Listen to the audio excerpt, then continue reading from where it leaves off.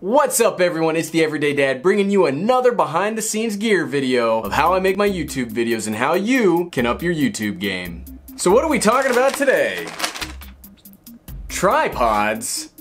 Tripods are the most boring thing ever, right? Wrong. Tripods are, without a doubt, in my mind, almost as important as the camera when it comes to making YouTube videos. Having smooth footage will make your videos look super professional and you will rock it. It can make a whole world of difference. I guarantee it. For example, check out this cheap, flimsy tripod. You think it likes this slider? The answer is no, it doesn't like it at all. And frankly, I don't like it for not liking my slider, because that slider is like a tripod to me.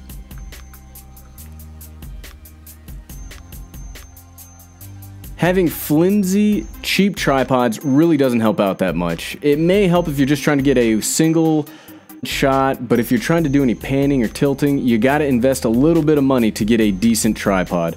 And what you really want is a nice, solid tripod that lets you do all sorts of things.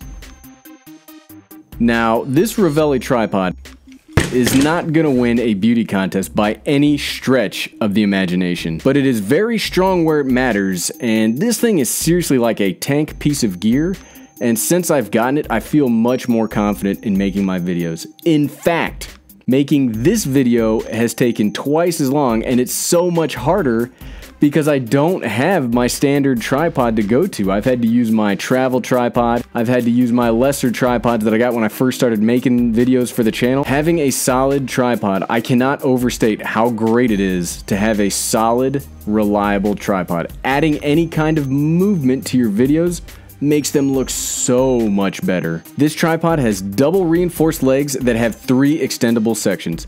It's actually the same height as I am, not that that's a huge accomplishment. And it must weigh like 20 pounds. This thing is super solid. It can hold 27 pounds of camera, gear, and accessory. That's like 10 of my Lumix G7s and microphones and everything that I put on the camera on top of each other. The Lumix is a really light camera. This one comes with a fluid friction head at the top with 2 arm things. I'm not a camera expert.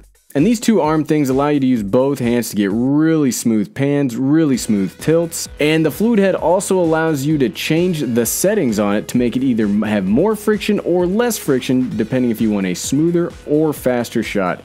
You know, really depending on what you want in your video. And that's what tripods give you. They give you control over your video. You don't have to like shake trying to hold the camera and make sure everything's lined up and super steady. You don't have to set up a really fancy gimbal if you're not trying to get like a walking shot. If you're trying to do a stable shot and you want to add motion to it, you cannot do better than a tripod.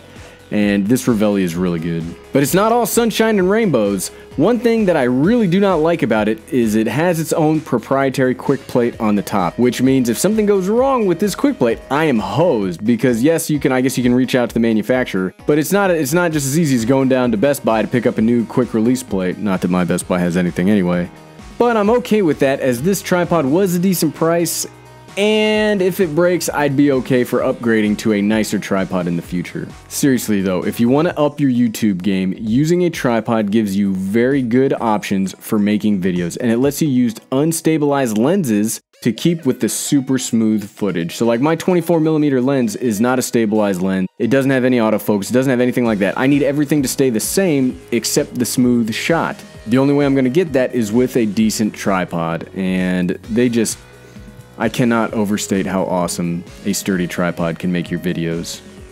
Also, if you want to use accessories like a slider, like we mentioned earlier, a flimsy tripod, even 2 flimsy tripods, are not going to hold it up. You need a really good, steady, 20-pound, you could break somebody's face with it, tripod to get a slider on there so that it works properly.